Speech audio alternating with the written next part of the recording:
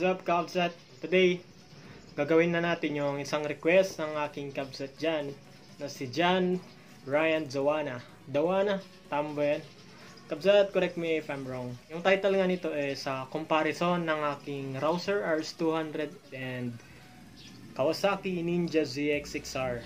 Napakalaki ng difference, alam ko. Yung mga iba dyan, iisipin is LOL, pagkumparahin mo, napakalaki ng diferensya. Sira ulo ka ba? Pero dahil request ito ng aking isang kabsat dyan, aking isang viewer, pagbibigyan natin siya, and syempre pagkumparahin ko yung mga sarili ko namang motor. So si Yellow at saka si Green, si Bumblebee at saka si Lizard.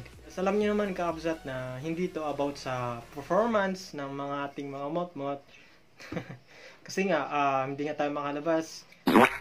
Hindi ito about dun sa ano yung top speed ng isa, gaano ba kalakas kumain ng gasolina yung isa, ganon.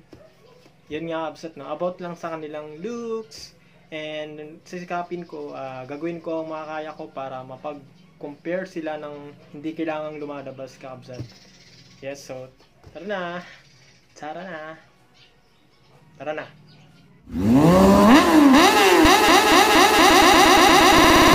Twist drums module.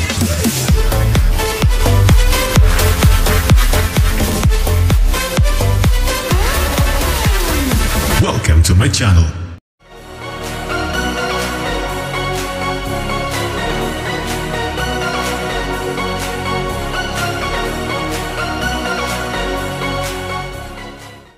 KAWASAKI Ninja ZX6R and KAWASAKI Rouser RS200. So unang-una, kakabsat, sa riding position, dito sa ZX6R makita natin na nakayuko ang ating rider kumpara sa RS200. Dahil nga si ZX6R is nakadesign for circuit racing at siya ay track bike. Samantalang makikita natin dito kay RS200 na sa kanya ang comfortability and flexibility, dahil siya ay hindi naman design talaga sa racetrack pero pwede rin siyang gamitin. Comfortable ka man kay RS200, pag ginamit mo siya sa racetrack, malayong mas comfortable ka sa Ninja. Sunod ay about sa kanilang makina. Kung makikita natin, si ZX6R ay merong 4 na cylinder, siya ay inline 4 cylinder. And kung ikumpara natin to kay Rouser RS200, makita natin na si RS200 ay meron lamang isang cylinder. Sunod naman ay ang kanilang muds. Makita natin na napaka-wide ng mugs ng ZX6R at kahit yung malapad na gulong ay pwede. May kukumpara natin dito kung gaano kaliit ang mugs ng RS200 kumpara sa ZX6R. Sunod ay ang kanilang exterior. Ang ZX6R ay merong exterior na Bridgestone, Butlux, and ito ay Hyper Sport. And ang gulong na ito is mayroong sukat na 180 by 55. And kung ikukumpara natin to kay RS200, si RS200 ay merong gulong na Zeneos dahil pinalitan ko na siya, hindi na yan yung original. And naka 160 by 60. Sunod naman ay ang kanilang handlebar. Itong RS200 ko is pinalitan ko na ang kanyang handlebar. Kung makita nyo, ako ay naka-clip-ons para lang siya ay bumaba dahil hindi ko type yung mataas na handlebar. And kahit napalitan ko, mataas-taas pa rin siya kung ikukumpara na natin sa ZX6R na naka-design talaga for racing. Makita nyo na lang kung gaano kababa ang design ng kanyang handlebar. Ayan, no? Nasa under siya eh. Ayan, under talaga siya. And mapapansin nyo, itong si ZX6R ay merong adjustable brake lever. Ganon din sa kanyang clutch. Feature na wala kay Rouser RS200. About naman sa buttons, kabset.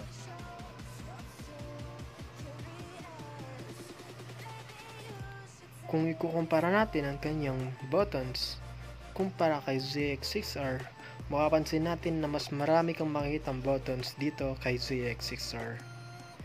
dahil sa kanyang buttons kasama na dyan ng hazard at saka ang control ng traction control and power modes. Isa pang feature na wala kay RS200 na meron kay ZX6R is itong immobilizer sa kanyang ignition. Ang ibig sabihin nito kakabsat, kahit magpa-duplicate ka ng susi niya, hindi aandar ito dahil ang kanyang susi ay merong chip sa loob. So yun lamang makakapagpaandar sa motor na ito. Sunod kakabsat ay ang swing arm.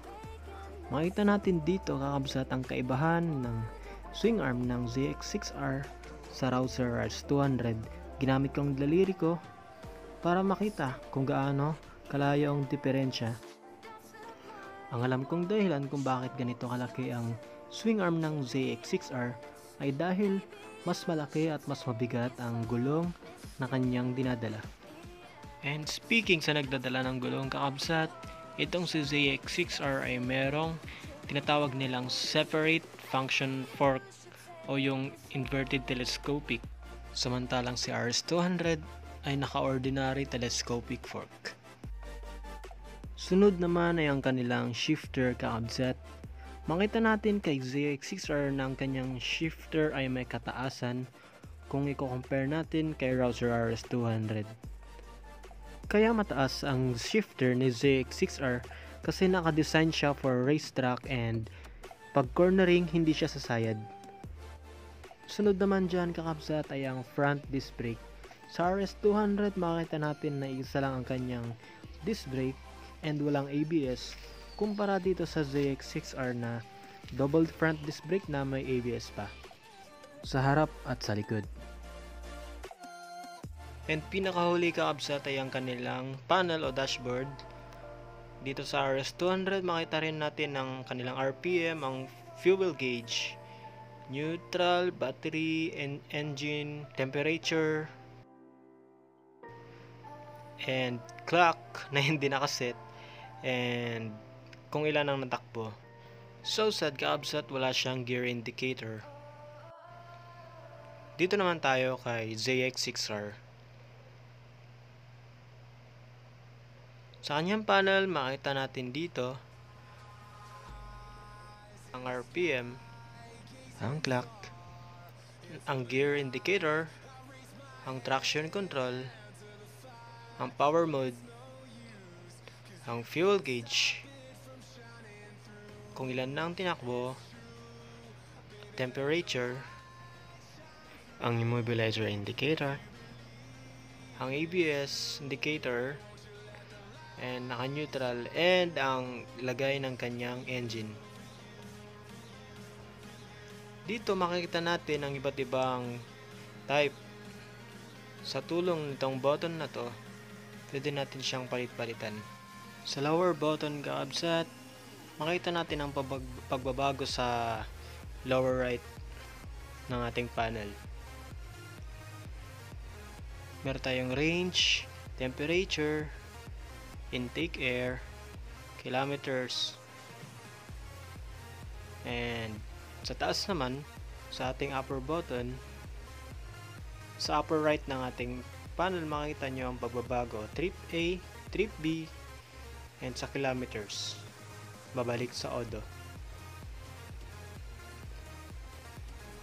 Pag nilong press naman natin itong select o yung nasa gitna, magbi-blink ang power mode and pwede natin siyang full power, pero sa ngayon nilo-low power ko muna. And sa traction control, number 3 is kung madulas ang daan and kung hill climb. Number 2 is city driving. Number 1 is semi-sports.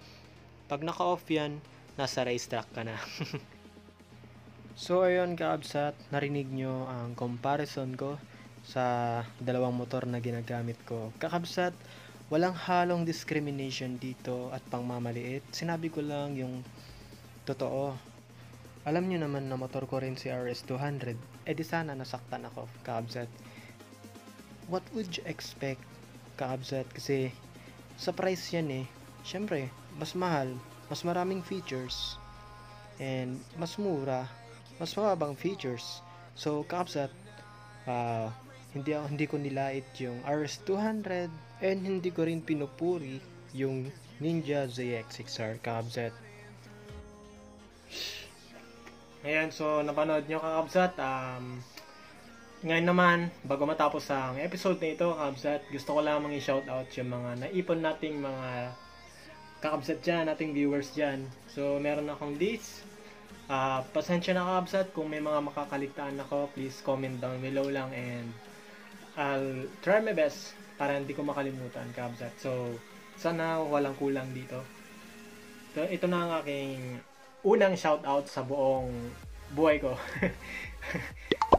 Shoutout sa'yo, Ethan Harvey de Ocampo, J. Kagwing, shoutout sa'yo, Harry Viernes, shoutout din po sa'yo, Kingwe Motovlog, shoutout sa'yo kabsat, John Vincent Paraiso, shoutout po sa'yo, Ralph Dizon, shoutout po, Brian Tangkoy, shoutout sa'yo kabsat, Mark Miranda, shoutout po, ZX6 Range, yeah, parehas kaming naka ZX6R, parehas na motovlogger.